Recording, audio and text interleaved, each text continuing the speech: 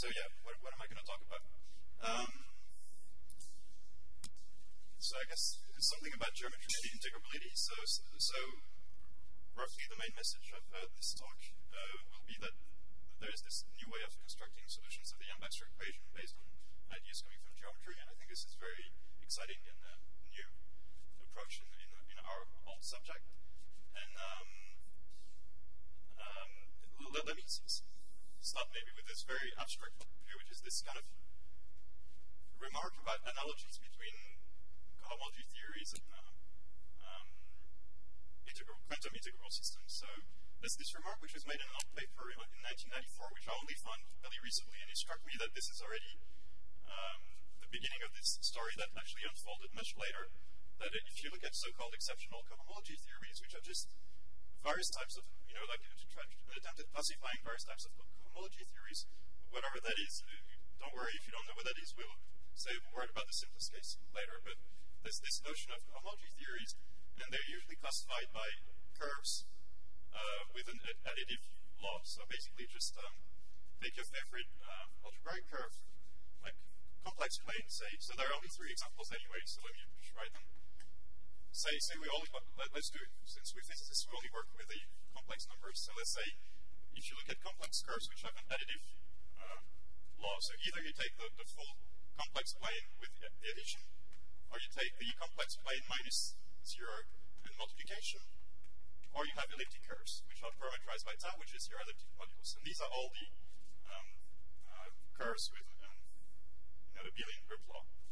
And actually, cohomology theories are actually classified into these 3 groups, and this is ordinary cohomology, which is all we're going to talk about today anyway. And this is so-called K-theory, and this is so-called elliptic cohomology. And when you see this, immediately you say, oh, but this looks very familiar, because we know that these are cohomology theories.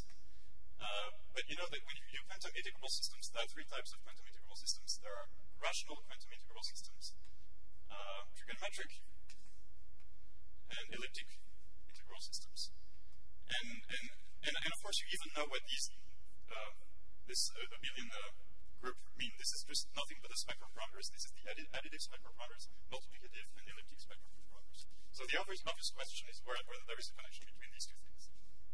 And the answer turns out to be surprisingly, well, yes, okay, that's not surprising, but it turns out to be a very tight connection, and this has been emphasized in the last 10 years by various people. Actually, very implicitly in my work with Philippe Francesco and Alan Knudsen, we already found part of this connection at the front level of cohomology, and various people, including people in the audience, like Christian Korf and Vasily Gogun, have worked very much on the K-theory case, and by now, and also Romani Titanos and Marchenko, and by now the elliptic case is more or less understood due to the work of Okunkov. And Okunkov really worked on all these things and generalized about all of these ideas. So I should probably, well, I'm not going to write these names, but yeah, so there are quite a few people that worked on this, and I sort of worked on this on and off, but by now I'm sort of back into this subject. And so today, so roughly what are these cohomology theories in sort of geometric setting? That means you have some space, like some variety, manifold or whatever, and you associate to it some algebraic data, and this is these cohomologies.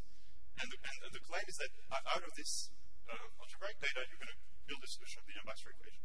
And so maybe the goal of today would be to explain this in the very simplest setting. So we're going to work only with one variety, which you all know, and this is P1, which is just the Riemann sphere. I think I can assume that everybody has seen the Riemann sphere before, right? And I claim that already out of this thing, we're going to get some interesting integrable systems. So it's an actual sphere, right? With its complex structure. Yeah. So CP1, but I'm never going to write the C here. We're all only going to work with a complex field of complex numbers. All right, so the next thing you want to do is associate to this some kind of algebraic data. And again, I'm only going to work ever in this talk with the first, so just ordinary homology or cohomology. That here also, actually, I'm going to use the homological language, because that's the most kind of intuitive way to define things. So the question is, what does it mean to take the homology or cohomology of P1, the Riemann sphere? So this is topological. At this stage, we don't really need the complex structure. It's just literally just the sphere. And the question is, so if you've seen once in your life what homology is about, this is about cycles, right? Non-trivial cycles. So for example, what you can do is you can take a point. Okay, maybe if this is the equator, then I guess Natal is probably somewhere around here. And so you take your point and you say, by definition, this is a non-trivial cycle in there. So you have class of a point. Let me use brackets to say the class. But of course, if you take another point, you can always connect them by a line. That means they're cohomologous. That means any point, there's only really one point, right? And any point is equivalent to any other point in homology. So you have just class of a point, any point. And then you have the class of, then you might say, what about curves? Curves, but that doesn't count because the curve is always the boundary of a disk. The sphere is completely trivial topologically, so that any curve is the boundary of a disk. That means it's trivial homologically. So the only thing left, so that doesn't count. And the only thing left is the whole space. There's no way to consider that the space is the boundary of something, so you have the class of the whole G1. And so the answer is just C2.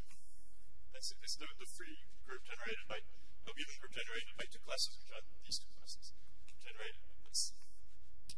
Incidentally, there's a natural grading on homology or homology by dimension. So this has, let's say, dimension 0, this has complex dimension 1, let's say.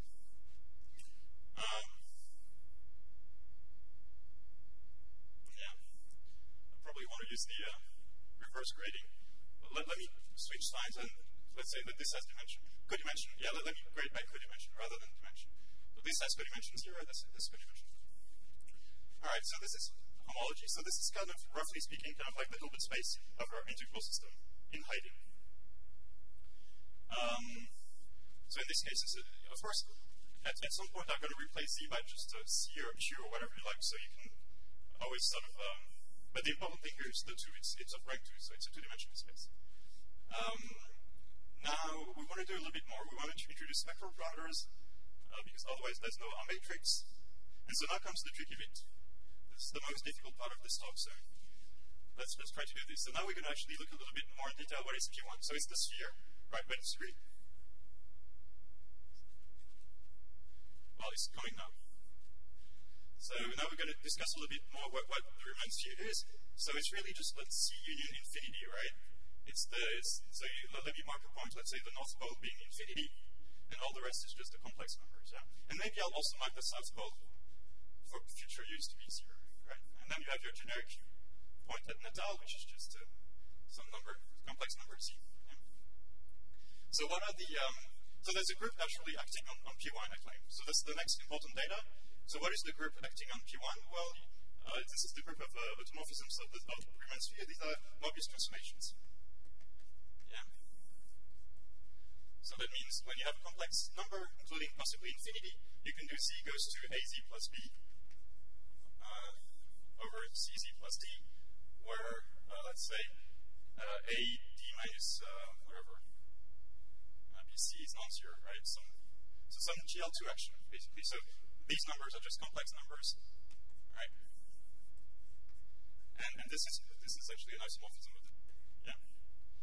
Mobius transformation. So that means, in other words, you have an action of GL2, so this is just ordinary homology. So you have GL2 acting on P1, and really, if you want to be pedantic, let me call it G. And so it acts naturally on P1, and if you want to be pedantic, you realize that if you multiply ABCD by the same number, it doesn't change the action. So really, it's not SL2, it's actually P. Sorry, it's not L2, it's actually PGL2 acting. Or PSL2 is the same. Right? So you have this very simple group. This is almost the same as SL2, right? It means it's just a group of rank 1. Right. So that's good. But also, when you have such a group, there's always the notion of Cartan subgroup, which is the maximal abelian subgroup, right? So what is T here? T is simply the transformations. Z goes to AZ. This is a special case of here, where you take diagonal matrices. Yeah? And this is your Cartan torus. Alright. We'll come back to G in a moment, but let's focus on T, because when you do equivalent stuff, you always want to have abelian groups. So we're going to just talk about T. So what can I say about T? Right. So it's a one-parameter group where A is non-zero, I should probably say.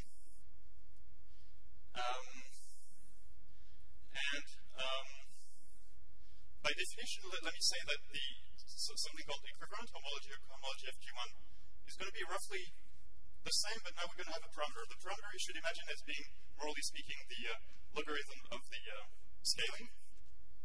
And so this is already going to be our additive parameter. So this here is basically the spectral parameter.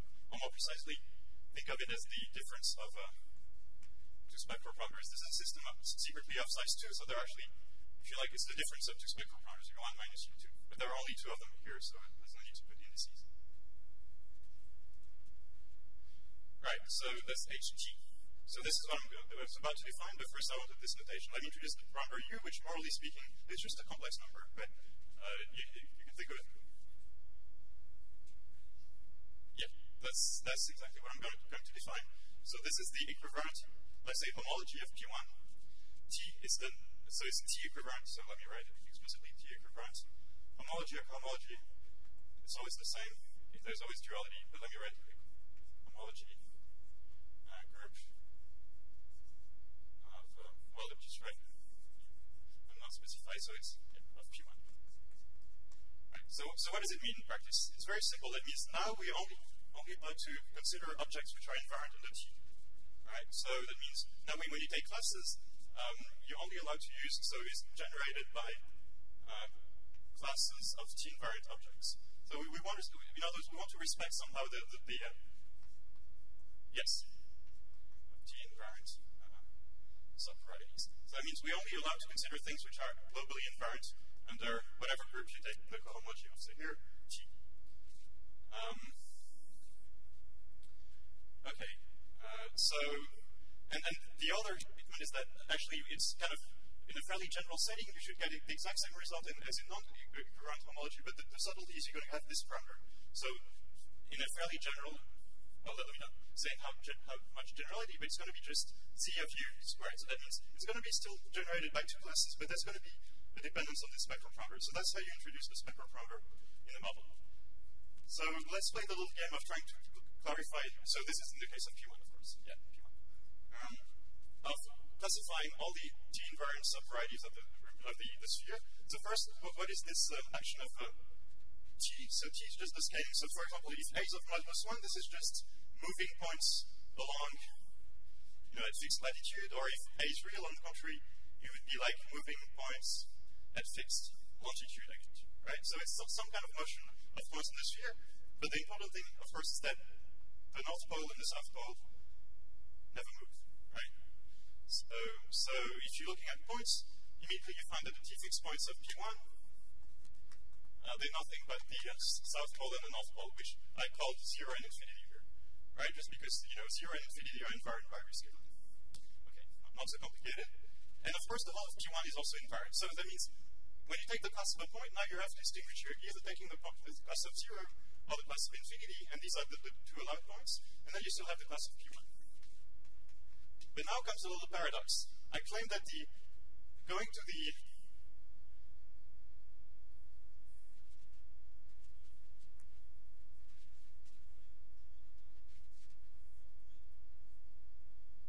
integral model. Yes, the solution of the Maxwell equation out of this. We're almost there. As I said, this is the hard bit. And there's going to be one equation, and then I'm going to introduce the R matrix. Right? So this introduction of this new parameter shouldn't change like the rank of the group. This should still be a space of dimension 2, just with dependence on spectral parameter. But here I have three classes. In a space of dimension 2, if you have three vectors, they have to be linearly dependent, right? So they have to be somehow linearly dependent.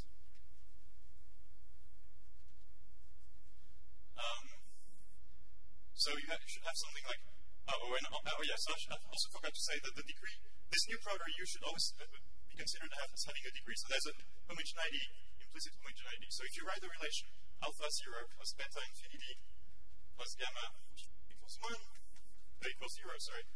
The first you notice is because this has degree 1, this has degree 1, this has degree 0, so it better be that to compensate, this has a U here. Because this has degree 1 and this becomes homogeneous. And these are just known numbers. Right? And the second observation is that if you're setting U equals 0, it's like removing the equivalence. This is the kind of a statement. It's like going back to the non-equivalent case. And in the non-equivalent case, I had this argument that every point is the same. Even 0 and infinity, you can connect them by a line, so they're boundaries or something. That means in this relation, if you say e equals 0, which deals this term, you'd better have 0 equals infinity. That means you should have alpha equals minus beta. So at the end of the day, you get a relation of the form u times p1 equals some number, some rational number in general, whatever it is, alpha over gamma, I don't know. Let me just call it kappa, times 0 minus infinity. And so the only question to find now is what is kappa. And so this I cannot prove using elementary means. Maybe the geometer in the assistance can tell me there's a simple argument, but the claim is this number is actually equal to 1, which is kind of the most natural answer. So this is the only relation we'll ever need. Let me just remove this kappa, which I mean, if it was there, it wouldn't be a big deal. You could always do it by renormalization, but the claim is this is the correct answer. And this is the only equation we'll ever need in this talk. Yes. Okay, so this was the setup. Yes.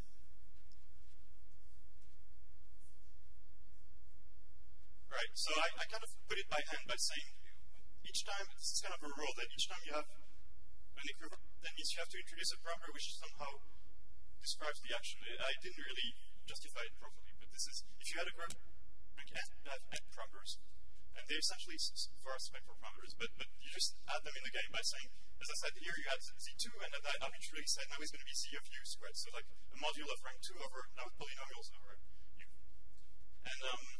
And also I should mention that really, for most purposes, I don't really want to work with integers. Like when we do Hilbert spaces of spin chains, we would rather think of them as living in some field. So let me say that, so this is a bit of a side remark, but let me say that this notion of localization, which means really here, it means we can always arbitrarily decide that we're not going to deal only with integer numbers, but maybe with arbitrary, say, rational fractions. So let me call this operation tilde. That means it's overkill, but let me say that I just take the,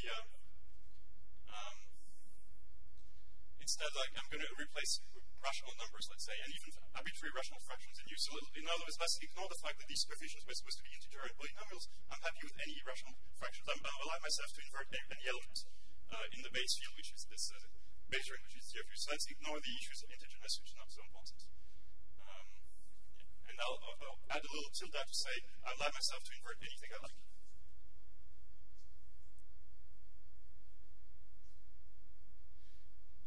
You mean geometrically or physically? Like in... Okay.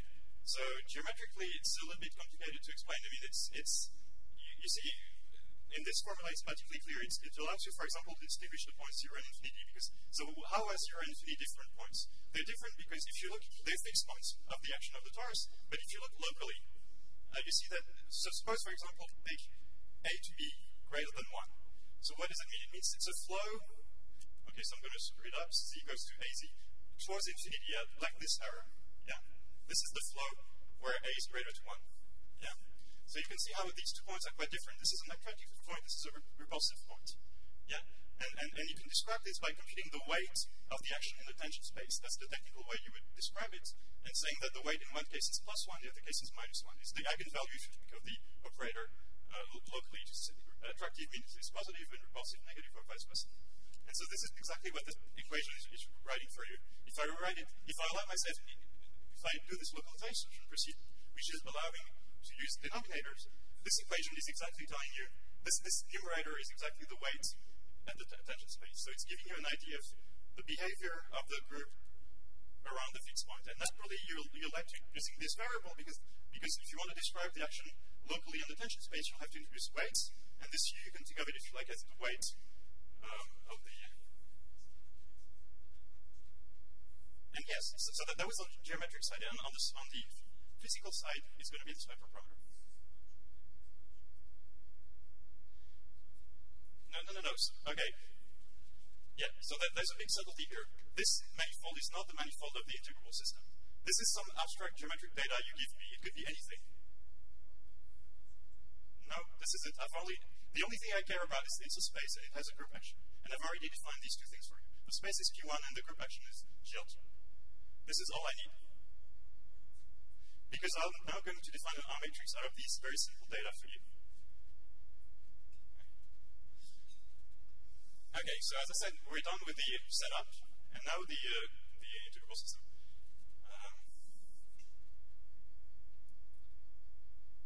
Right. So far we've only used this torus T, but now there's a bit of extra data. When you have a group like SL2 or PSL2, whatever, and you have the carton torus, you also know that you have something really important, which is the Val group. And the Val group, by definition, is the normalizer of the torus. That means things that globally commute with the torus divided by the torus itself. And in the case of SL2 or PGL2, no, N means the normalizer, things which commute. So G in G, such that GT equals TG. This is the usual definition of the Val group. And in the present case, for the case of G equals GL2, this is just Z2, Z over 2Z. Yeah, there's only one non-trivial element of the Val group, and for example, you can choose it as a, so what is it? So Z over 2Z, in practice, it's either the identity operation or the operation, let's say Z goes to 1 over Z, or more generally, any A over Z, because these are the two elements you have Val group, right? You agree that this globally preserves the scaling? And the identity most definitely does, and these are the only two classes modulo the action of T. Right? So this is really kind of important geometric datum, and you see that the key point is that when you take a fixed point, it's always sent into another fixed point, right? So for example, let me call this operation W naught. You see that W naught of infinity is 0, and W naught of 0 is infinity. Yes, so it commutes non-trivially the fixed points. Okay, so now the short version is the R matrix is nothing but the matrix of this, well, for any element of the Val group, you will define an R matrix, and it will be simply the matrix of this transformation in an appropriate basis of homology. So let me write this down. So here, of course, there's only one non-trivial element, which means there's only one. So for each W in W, you define R, let me write it, I'll check W equals the matrix of the transformation W acting. Yeah, so the acting thing is annoying because it looks like a G. I don't know how to fix this problem. Acting on H star T in our case of G1. So let me explain this. So when you have these operations, by definition, they always send a T invariant space to another T invariant space. So here we had this, and I should also say, if you take the whole of P1, it's certainly sent onto the whole of P1. It's an automorphism. So that means you can think of it as a certain kind of linear transformation of this homology space. So the only question is in a certain basis. So in a certain basis, and we'll come back to that. But here, let me tell you the choice that works, and then I'll explain to you a little bit why this is an interesting point.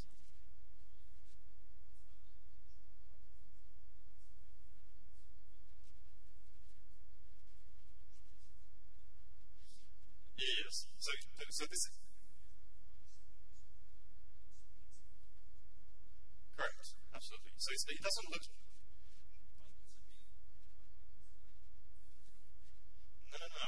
No. Okay, that's the next one point. So you should think of the cohomology as being the whole Hilbert space.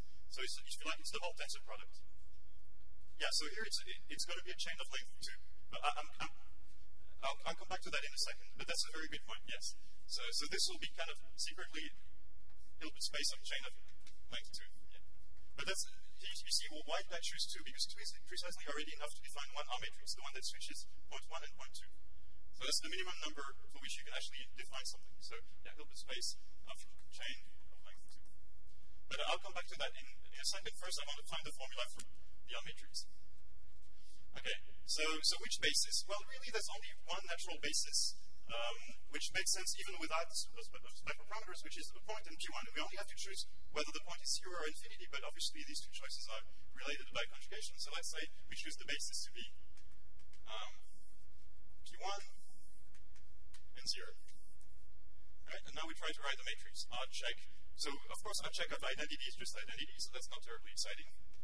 2x2 matrix. So of course, this is always true. This is boring, but the interesting case is if you take Z goes to 1 over C, and here, so I'm going to try to do it without screwing up. So P1, 0. So P1 is sent to P1, so that's easy enough. 1, 0. And 0 is sent to infinity, so there you actually have to use our unique equation to say that infinity, whatever, is something like P1. Okay, I screwed up the sign because I'd rather have, it's alright, minus U, sorry, that's U P1 minus 0. Yeah, alright. So I have a sign problem. No, this can't be, it has to be, no, it's the other one, minus, yeah, minus plus. Yes, I think I got it right. And so you find that here you have minus U, and I'd rather have plus U, but that just means that I screwed up my conventions. No big deal. Alright, so you find this matrix. So this I claim secretly is already the R matrix of the 5-vertex model, which I think some other people are either going to talk about yesterday. Great, so yes, so this is the, I claim already is the rational 5-vertex model. So of course you don't have yet the 5 vertices, but this is related to this comment. So yeah.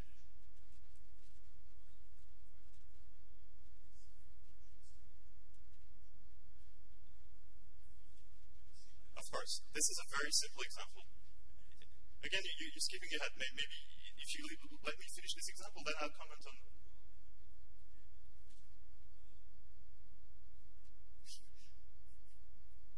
Yes, the point is this strategy works.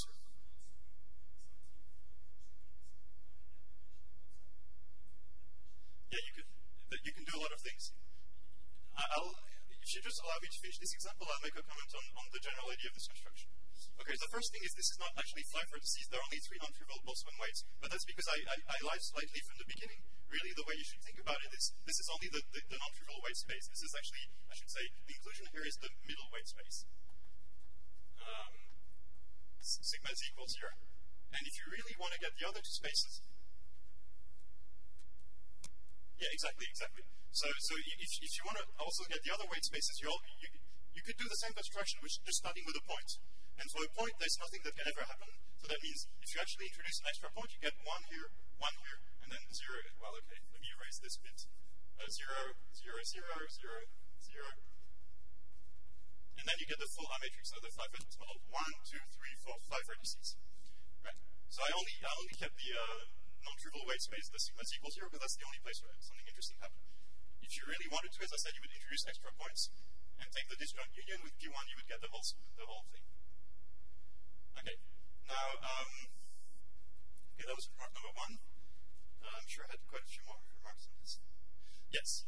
The next thing is, of course, this is only the model with 2 sides, so you only have 1 R matrix. So you can't even do the Young-Baxter equation yet because, well, you only have R1, 2, you need at least 3 sides to have the Young-Baxter equation. So the first claim is that if you now consider space X to be the so-called Grassmannian, QRKN, which is just some kind of generalization of projective space. So it's like P more general than P1, so just subspaces of dimension K inside a space of dimension K.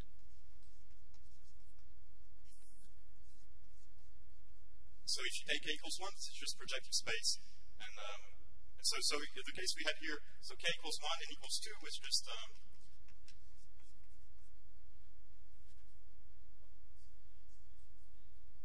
once again, maybe I can just finish this comment and then it will answer your question. So if you do the same strategy, you'll find that H star of this space, QRKN, is nothing but the kth weight space. Okay, this is getting a bit low, sorry. Weight space of C2 tensor N. So that means this is already the spin chain of length, arbitrary length, N. Yeah? Sorry. Yeah. No star. Yeah, sometimes we put a star, but I didn't put it anywhere, so let me not put it.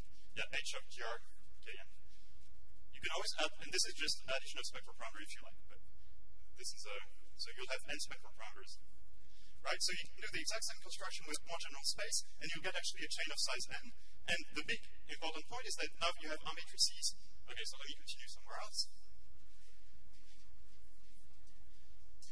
Now, if you do the general case, you'll have an action of GLN now, or PGLN, will act on X, and that means you will have a Wald group which is the symmetric group Sn, and that means you have as many R matrices, for example, as elementary transpositions, as generators of the Wald group. That means you'll have R check 1, R check, you can define using this procedure I check n minus 1, and they will always depend on spectral parameters which are like u1 minus u2, dot dot dot u n minus 1 minus un. And these automatically, and this is the key point here, automatically satisfy Yang-Baxter equation, and unitarity, and commutation when they fall apart. So basically all the consider relations of the Weyl group will automatically imply all the nice properties you would expect for an integrable systems. Right. So there a few more comments before I can say that. Yeah. Right. Okay. So why automatically? Well, because it's the Weyl group action. So if you take generators of the symmetric group, they will satisfy the braid relations. So if Sn is just generated by T1, Tn minus 1 with relations Ti squared equals 1 and Ti plus minus 1. Ti equals, well, just 1 equals Ti plus 1, Ti plus 1. Yeah, and Ti Tj commute. Yeah, this is the presentation of the symmetric group. Yeah. So if you just take these relations and plug them into these matrices, being really careful that the T's also act by switching the spectral parameters, you'll get exactly the Yang-Baxter equation. So this will be nothing but unitarity, and this will be nothing but Yang-Baxter equation. And again, the spectral parameters are taken into account. We've all learned that the Yang-Baxter equation with spectral parameters is not the same as the braid relation, but secretly it is. Just you have to pay attention to the switching of the spectral parameters. So everything is fine.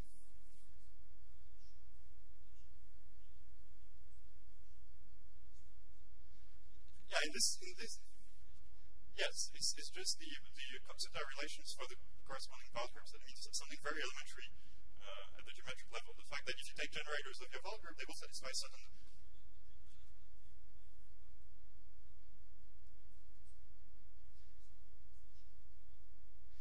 Yes, and hopefully I will actually get to that. So, okay, so firstly, let me comment on the fact that. There is so if you actually do it for the Grassmannian, there's still a non-trivial point which I didn't emphasize enough, is you have to make a certain choice of basis. So in the case of the Grassmannian, if you take argx equals grkn, there is indeed a certain basis, which I have not explained. This is the so-called Schubert basis. Let me just give the name, for which the R matrix will look exactly the form that we used to. That means R check I will be 1 tensor dot dot dot tensor 1 tensor the R matrix of size 2. So this. Maybe this one I'll just call without any indices like this, maybe just so tensor I check acting on tensor 1 tensor dot dot dot tensor 1. And here you have what is it? I minus 1. This acts on spaces I plus 1, and this acts, and this is all the rest, I plus 2. And right. So but this is a slightly non-trivial issue. I mean the choice of basis is actually important. So and changing basis is not as instant as it looks. You may say, oh, you're just conjugating the R matrix. No. Changing basis, maybe it's changing basis is like doing something called Greenfeld twist. So changing basis is equals twisting in the sense of Greenfeld of the R matrix. And this is a very non-trivial operation. So that means the choice of basis is actually important. And you have to find sort of the right one. Okay, now comes the section where I will hopefully answer all your questions. So this general strategy was employed very successfully by various people, but in particular, I should say, mention the work of Molik and Kunkov, who wrote a very long review in 2012, maybe, something like that. Not sure. Yeah, I think so. In which they applied the strategy for X, the so-called Nakajima quiver variety, which is a fairly general geometric object, which I will not define here, but a very special case being. Let me not define it at all. And using this strategy, they get all the R matrices. Well, first they get all the R matrices of all Yangians of any simply laced type. So that means. Okay. So that means they get all the rational solutions of Yang-Baxter equation attached to, say, GLN or SO2N or exceptional cases, I guess. And much more. That's the point. In particular, they get some infinite dimensional R matrices which are related to this AGT conjecture that some people may know about. So that they actually get a whole slew of solutions of the Young-Baxter equation, including many of them which have not been studied in detail yet. And in particular, the infinite-dimensional ones are quite interesting and have become very popular because they related, this is the same as AGT. They're also related to these so-called toroidal algebras, and quite a few people now in our community, integral models, getting into that. That's very recently, last week, a paper by Mironov, Morozov, and co-authors in which they study. Yes, absolutely. These are new solutions. But they're infinite-dimensional. And this is all rational so far. Yes, so that's another good point. Yeah, so let me not talk about that. It's okay, maybe I have too many things to say, so maybe but there is a connection to AGT. And that was one of the motivations for the paper of Molliken and Kunkov.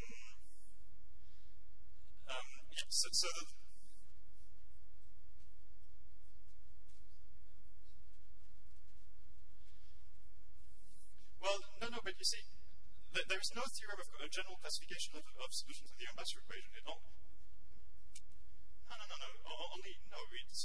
That doesn't preclude the existence of exotic solutions. Exactly. Precisely. So I was going to get there. So, okay. Well, the first thing is, do these... there are some technical assumptions, like, for example, do these infinite-dimensional cases apply? I think it's also only finite-dimensional. Right. So these are the new cases are mostly infinite-dimensional. And also, as you just said, nothing precludes the existence of solutions which have no classical analog. So I think here there's a lot of basically I think there's a lot of work to be done to see how far their construction works. But so let me not say more on this. Okay, the next thing. So a few more comments. The next comment is that indeed you can generalize this to trigonometric and even elliptic. So the trigonometric case was done by a variety of people. As I said, Rimani, Tarasov, Lachenko wrote a paper about this. Koff and Gobunov wrote a paper about this, about the Grassmannian case, and even the elliptic case has now been more or less clarified by Okunkov and what's her name? Some very recent paper came out in April by Okunkov and a collaborator in which they even do the elliptic case. So in principle, this is, I wouldn't say it's straightforward, it's not at all straightforward, but you can go on and do also trigonometric and elliptic cases. Okay, so finally in the remaining, so this is what I wanted to check, I forgot. 20 minutes, I have, no, it's fine. So I want to do the case of the 6-vertex model, let's say, or at least the next non-trivial case beyond 5-vertex. As you see, 5-vertex is a bit of a weird degenerate limit of the 6-vertex model. So the natural question is, where is the 6-vertex model?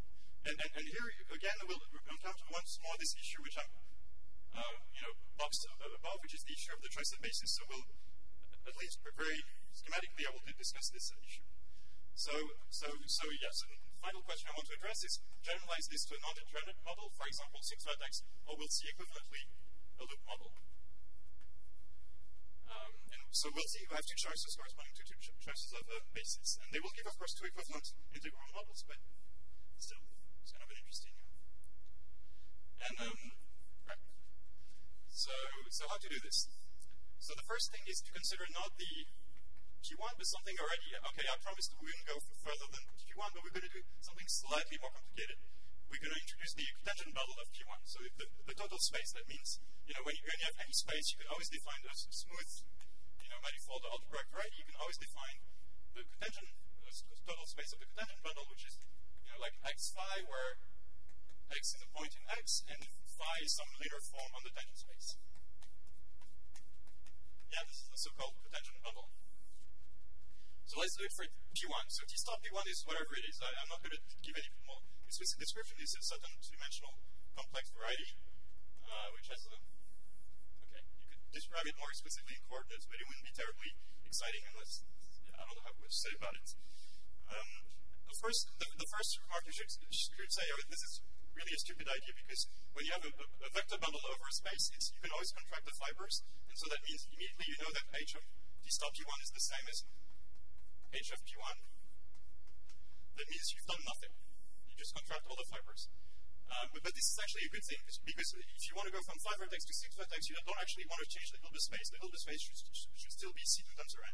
So it's a good thing that it hasn't changed. But so the interesting thing is, and this remark would work for any Grassmannian. If you take the tangent model of the Grassmannian, you would get, so you get for any size of spin chain.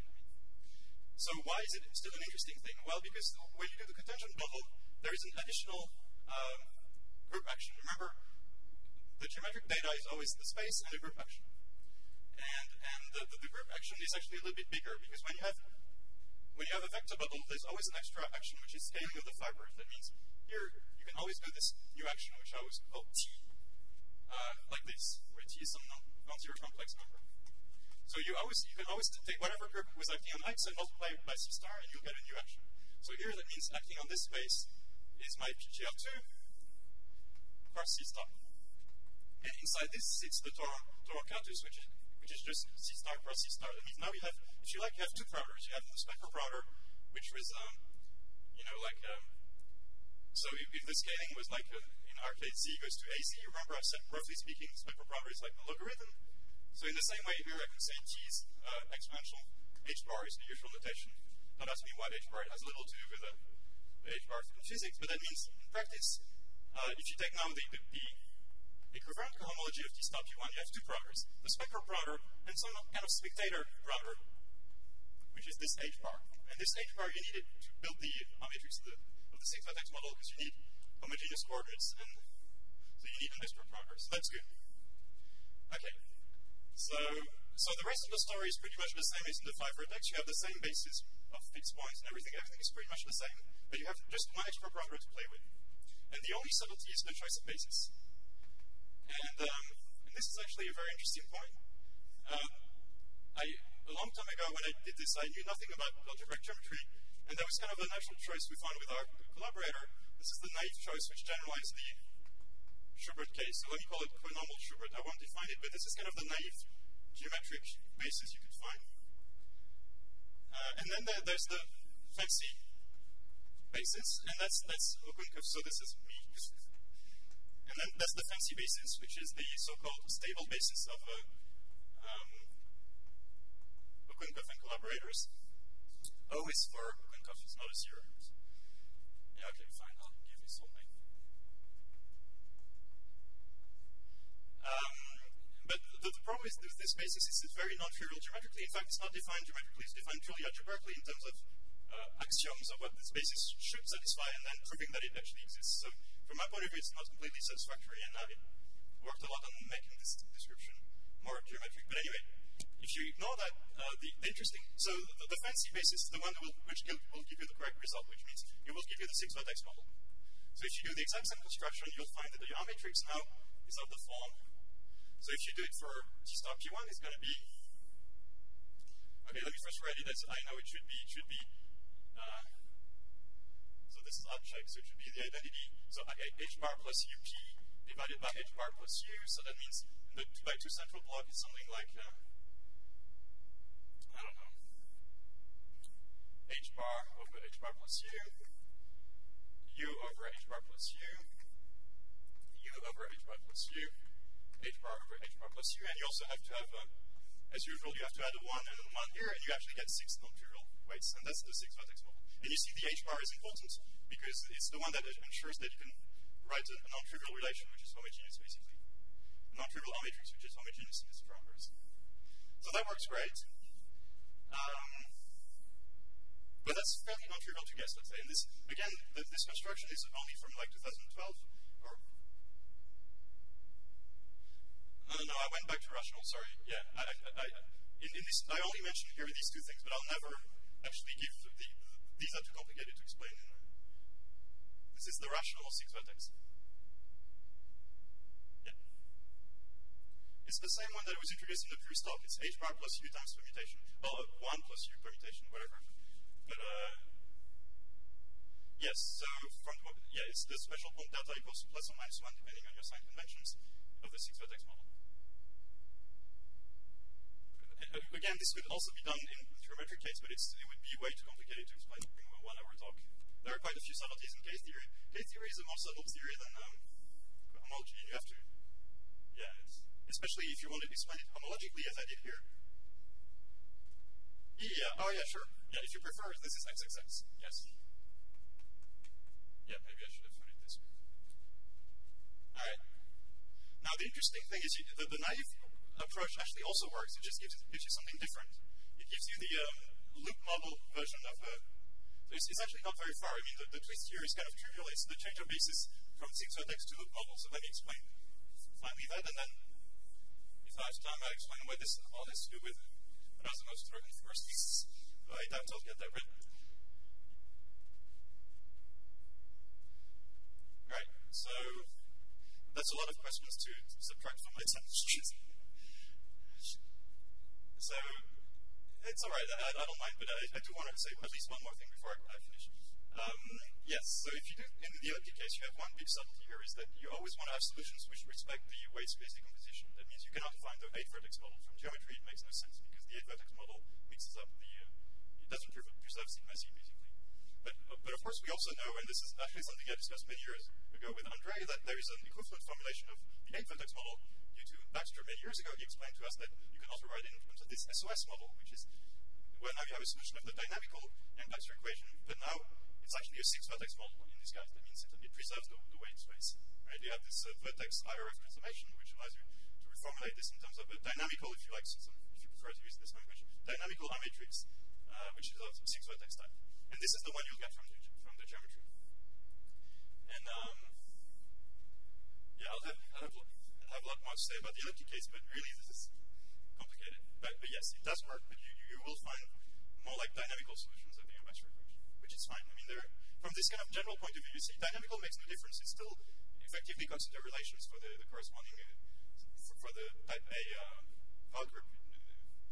Dynamical is a big word, but really doesn't change anything to the underlying structure. I mean, they satisfy consider relations. These are matrices.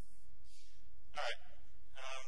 Yeah. So if you do it with the first choice, so this is like number 1, number 2 will give you 6-vertex. Number 1 will give you an equivalent model, which is one of my favorite models, which many people in this audience know very well, which is this temporal leap model of loops.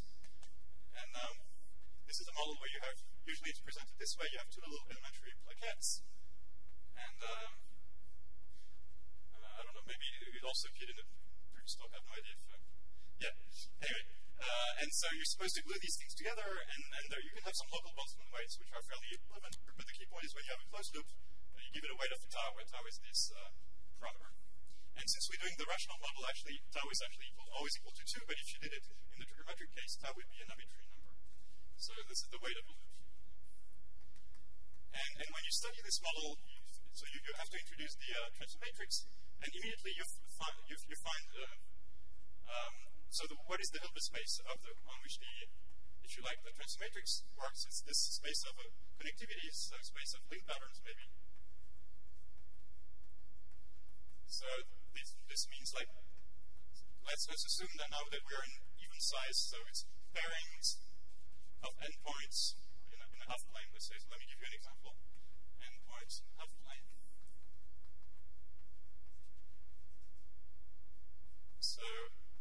So let's always assume here n is even so that the pairing actually makes sense.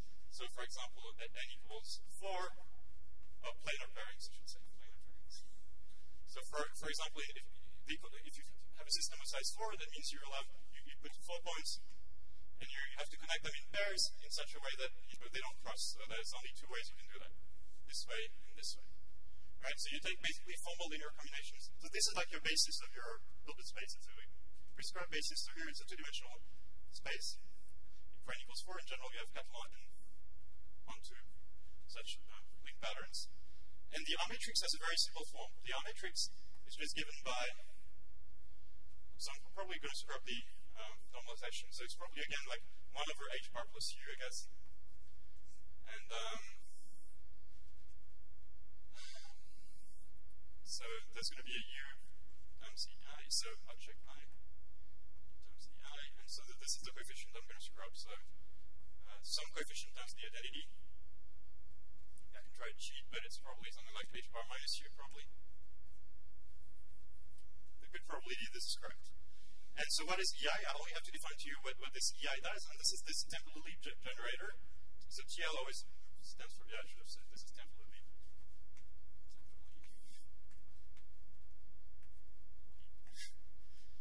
So this is this temporal leap generator, which is diagrammatically described as something like I plus 1, I plus 1. So it's the thing that takes a link pattern and then reconnects I and I plus 1 together, and then so for example, let me give you an example again. This is probably the best description.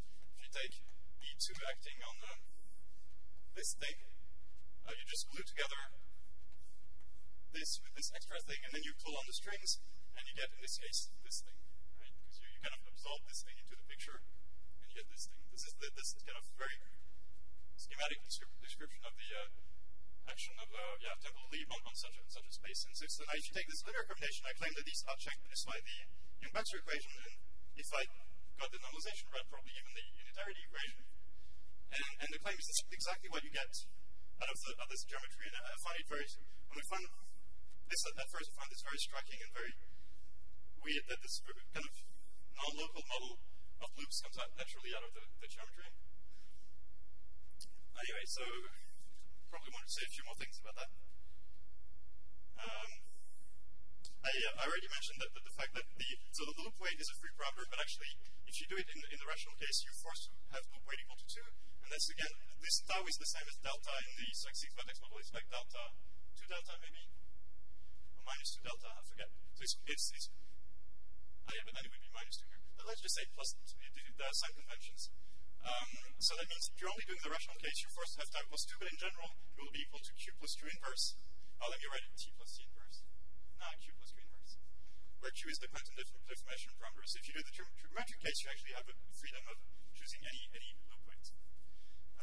Again, that implies doing this whole geometry in the context of case theory, which is quite complicated. So let me conclude with a few words about that, and the reason that I'm interested in this formulation in terms of temporal leap. This all has to do with an old story, which is this Razumov Stroganov correspondence. So I want to conclude with this, and maybe let me erase.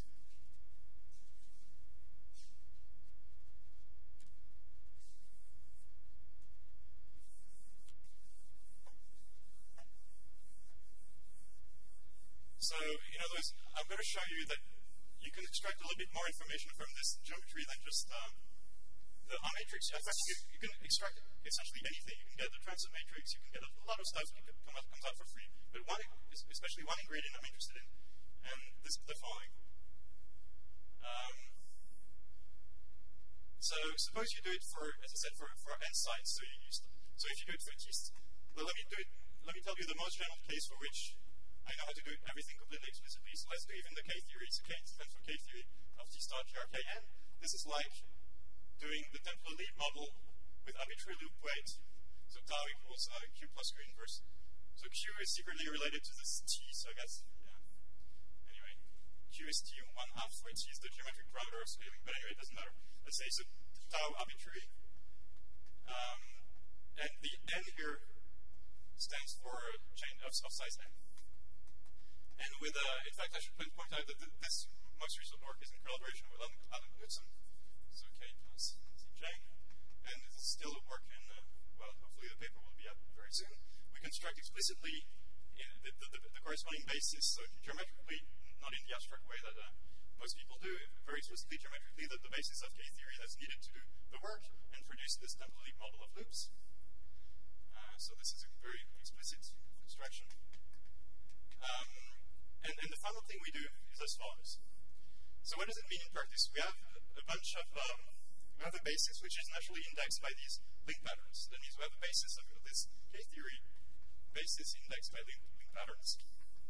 So the elements of this thing, but this is in some sense a little bit too much information, so we're going to extract something out of there, and we're going to do the following operation, which will make the specialists scream. I'm going to say, there's always this is K equivalent, K-theory. There's always an operation which you can do. When you have a space, you can always push forward, you can always send it to a point. That means there's always a trivial map from any space to a point, which just sends every element of that space to a point. And if you do it in K-theory, that gives you a so-called push-forward map.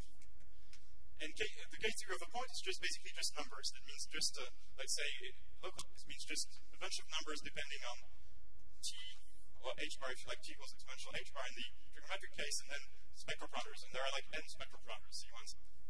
So why should specialists jump when they see this? Because this doesn't make sense, because this space is not projective, and therefore this map is not proper. So let's ignore the non-properness by saying this is all in localized equivalent K theory, and therefore I allow myself denominators and everything is fine. So I close this technical parenthesis. So that means in practice, for every basis element, you can associate with a certain object, which is a polynomial psi by polynomial or rational function in general, of one parameter, which is t, which is more or less speaking q squared, and then z1 spectral parameters. And this is typically a rational function, or even a polynomial or Laurent polynomial, depending. Yeah, let's say something like that. And pi here is just a name for a link pattern, so maybe it's not a very good letter, but lambda, where by link pattern lambda. So you have a collection of polynomials, let's say in the simplest case, indexed by link patterns. And the big claim of this paper we're writing now, the final claim, is that these psi lambda, a solution of the level 1, this is the level that was briefly mentioned in the previous talk, Quentin-Knižnik as the Marchikov equation. Okay, so this is the very non-trivial statement,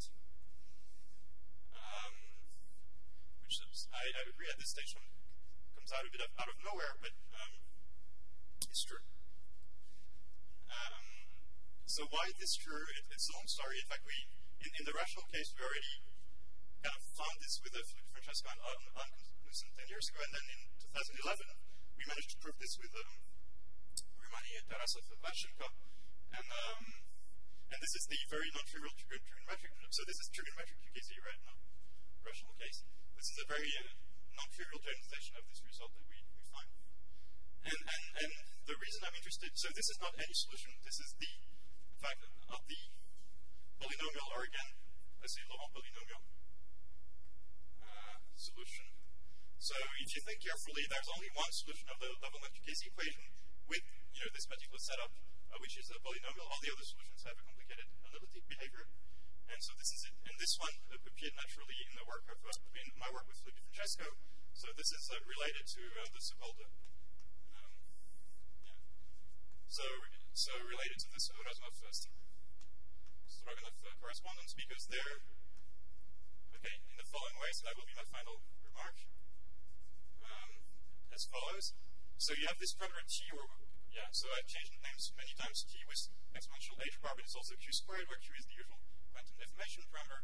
So if you take t to be a cubic root of unity, non-trivial, so t to be exponential plus or minus 2 pi I over 3, which sounds very arbitrary from a geometric perspective, but I'd have some things to say. But so this is the continuation of this comment. So remark continued.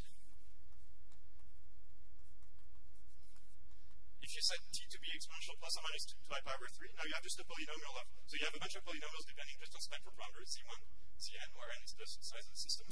This is nothing but the ground state of the loop model, so the same loop model, so of the loop model, temporally loop model, at the corresponding value of tau. And if I didn't screw up everything, tau is supposed to be, so I did, so I guess I really want the sign to be, but then I put a square root here. Anyway, the claim is that if you take this cubic root, it should be tau equals plus 1. So I can always adjust the formula so that it actually works. Q is a 6th root of unity, so there's a sign problem. Fine, let me just put a minus sign. Problem fixed. So if you set t to be to this value or q to be its square root, of course it depends which square root you choose. Yeah, exactly. So it's plus or minus depending which square root. But let's say you take q to be exponential to I pi over 3, and you'll find that the corresponding loop weight is 1. So effectively, at the end of this very long operation, you find explicit ground state for the temporally loop model, but only at a very specific value of the loop weight, which is this very non-trivial value, which is in the middle of the trigonometric regime. And geometrically, it's not so clear what it means, because it would correspond naively to sort of z over 3z equivalent K theory, which makes absolutely no sense. So this is still the final connection is a bit mysterious, but okay. So I should probably conclude. So I tried to convince you that this potential for getting a lot of efficient quantum integrable systems out of very simple geometric data with some subtleties, especially this choice of basis is a very simple point. I should also point out, yes, this conference is about boundary degrees of freedom, so I should say something about the boundary case. I've done everything here in type A, which means I've always, in this whole talk, I've discussed a variety X with an action of GLN, basically, or PGLN, doesn't matter, but it's, type A or SLN. This is all the same, basically, it's type A. So if you choose varieties which have an action of, say, the symplectic group or the orthogonal group, then you'll find R matrices which satisfy the corresponding Cox-Day relations, and that typically means you'll find systems with a boundary. That means if you look at suppose now you replace GLN with, I don't know which one is my favorite one. Yeah, SPN, let's say, or SO2n plus 1, let's say. If you look at the thinking diagram of SPN or SO2n plus 1, this is typically what you get. You have a double edge here. And so if you write the corresponding Cox-Day relation, it's a quartic relation. And this is nothing once you put back this microparameter as the reflection equation. So if you do the same construction, but using symplectic or orthogonal invariant varieties, you will get for free solutions of the reflection equation. And this has been absolutely, it's completely unknown territory. Nobody has looked at this yet. So I think this is something we're investigating with this week or as we speak. Thank you.